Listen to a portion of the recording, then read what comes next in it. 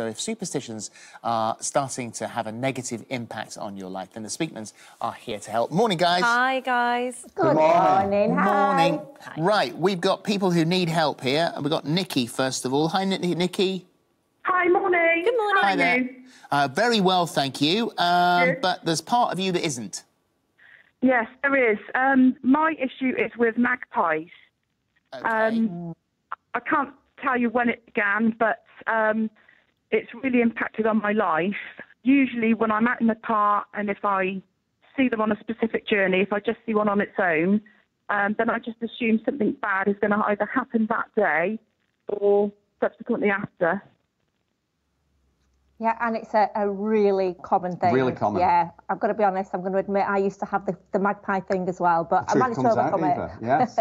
Yeah, so the thing is, there's a psychological phenomenon that we have called confirmation bias. And basically, people are more likely to see things that fit in with their worldview or the world events. So if you believe that, you're likely to see more magpies. Yeah, but the way to overcome it is actually with knowledge, really, and that's what really helped me as well. And that's understanding the origin of this thing about magpies and why do we think that way. And literally, it comes from I believe sort of 1777, there was a poem, a children's poem that probably we all know from the TV show some years ago called Magpie.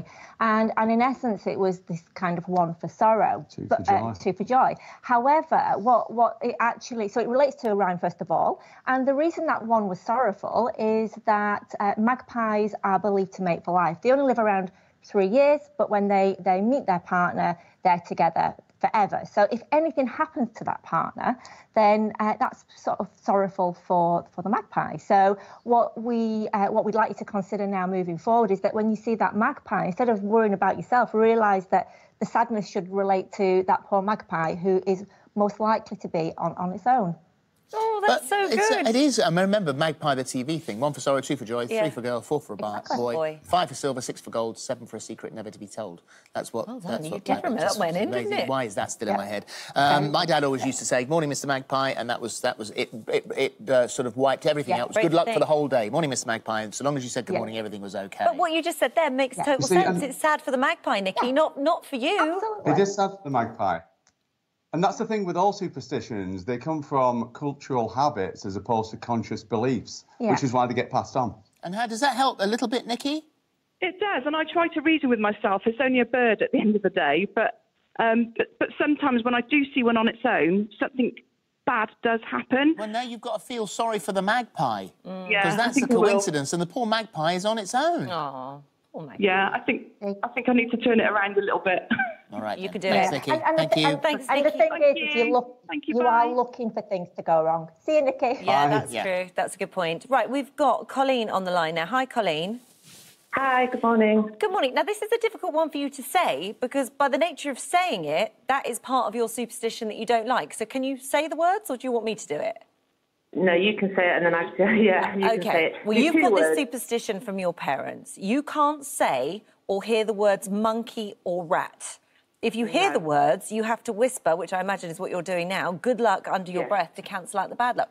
Why have you got this from your parents? What did they tell you? They've never actually said anything. They've obviously got it from one set of parents on one side of the family and it's carried on to us and I've passed it down to my daughters now and my children. So, so you have no idea, sort of where it started from them or what the origins of this thing are? No, and I've got no dislike to the creatures. It's just actually the name of them. OK. And so you want to stop this, though, because it's annoying? It's causing you problems? Yeah, it is annoying. It's like if I'm not listening, if you can be on a bus or something and not listening to anything around you, but if that word is mentioned, it's like zoomed in. I can just automatically, join that conversation because I've heard that word. It's got to control it, doesn't need to have. All right, Speakmans, over to you. Again, this falls into the fact that it's a cultural habit and you've learned this from your parents, just in the same way that you've learned your accent from your parents. And I want you to consider that you can change anything. And parents, the best parents on the planet, still get things wrong because there's no handbook. So this isn't your thing. That's what I want you to consider.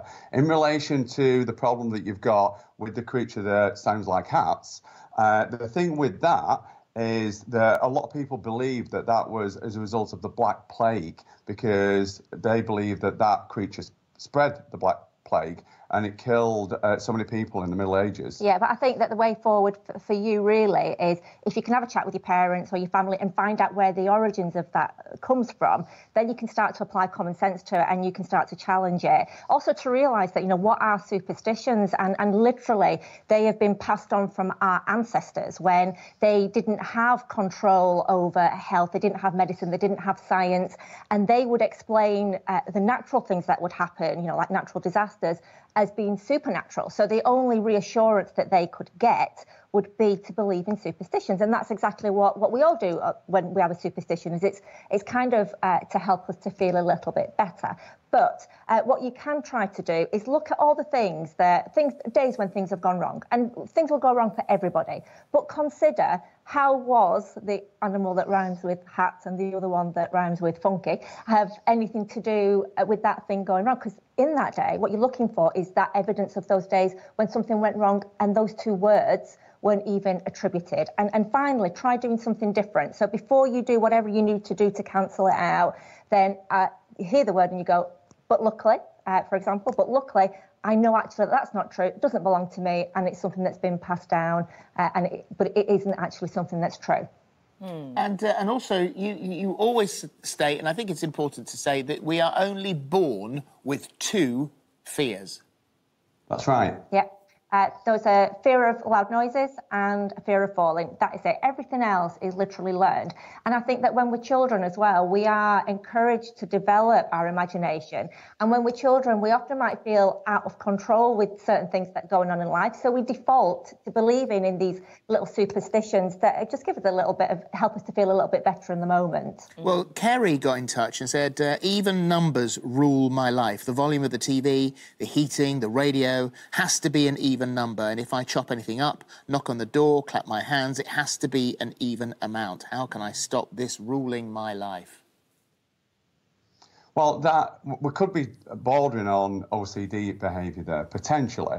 But there's a marketing research study that actually showed that people are more attracted to brands that have even numbers than odd numbers. So that could have a bearing on things. Yeah, and another thing to consider to sort of start to, again, challenge that belief about even numbers is consider all the people that are in your life that you really love, that you care about, who were born on a day that's an odd number, so that you can appreciate actually that odd numbers are good as well, so you can start to balance it out. But also, if you love someone, you wouldn't love them when they were 20 and then not love them when they were 21, because that's an odd number, and then start loving them again when they're 22. So just consider real-world evidence to compare that all numbers are the same. However, like Nick said, just a little point, if it is sort of on the sort of starting to be a bit of an obsessive-compulsive disorder, then that is something that you should really seek help for, because usually that would stem from an origin in the past where something, it might have been some sort of a trauma or challenge in childhood, and you've used this behaviour as a form of control. Yeah, and to help you to feel a little bit better, so that needs to be addressed. Very quickly, Pauline says, I'm very superstitious about a lot of things, going out the same door you came in, not cutting your nails on Fridays and Sundays, and not having a pack of playing cards in the house. How, because she wants to forget about them. How can she forget them? What she's got to do is change her focus. We have a mechanism in our brain, which is our sensory gateway to information that we let in, because it can only allow so much information in. So if she starts changing her focus from those things that may cause a problem to things that are going great in her life, that will shift her focus too, and therefore she'll see more things that are going right than things that are going wrong. So start your day with gratitude, think about all the things that you're grateful for, and at the end of the day, concentrate on all the things that were great about that day, and it'll help to shift your focus. Thank you. Good to see you both. Thank you.